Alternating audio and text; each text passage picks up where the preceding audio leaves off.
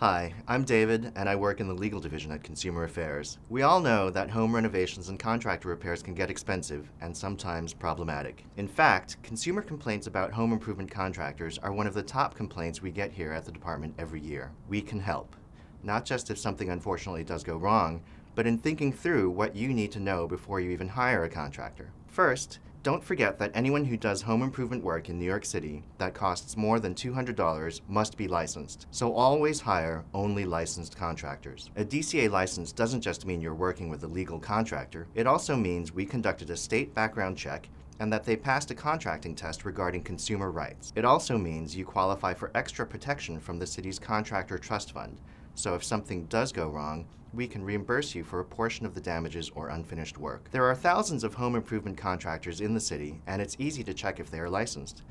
Just go to our website and use the instant license check or call 311. Don't take anyone's word for it because they've given you a license number or because they have painted a license number on their truck. Always check with DCA to be sure.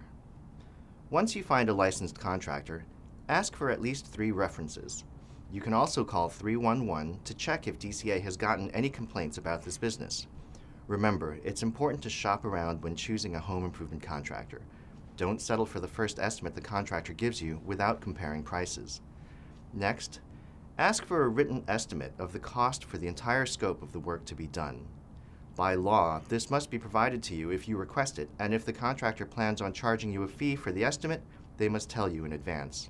Never let work begin or make payments until you have a written contract that includes all of the specifics on the work you're requesting and how much the materials will cost. You can download a model estimate and contract from nyc.gov. Don't forget that before you sign a contract, you should read it carefully and understand the cancellation notice. And remember that by law, you can cancel any home improvement contract within 3 days. Don't finance improvements or repairs through your contractor. It is illegal for a contractor to offer financing or to offer to arrange a loan. If a contractor does attempt to do this, you can file a complaint immediately online or by calling 311. Never pay in cash and never pay more than a quarter of the total amount upfront. Your payments should coincide with the progress of specific work. Be sure to keep track of all paperwork and payments. If you have any questions or concerns, please call 311 or you can file a complaint at nyc.gov. To learn even more, visit nyc.gov and search for Home Improvement Contractor.